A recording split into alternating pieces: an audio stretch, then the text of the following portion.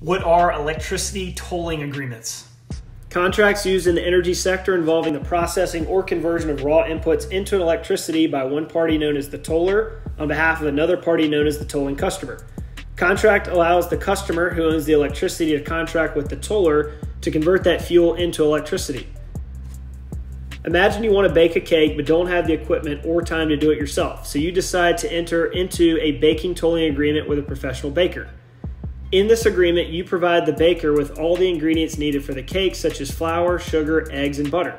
The baker, who has a kitchen and expertise in baking, takes on the responsibility of using those ingredients to bake the cake according to your specs. You agree to pay the baker a fee for their services. The fee may be based on the size of the cake or complexity of the recipe.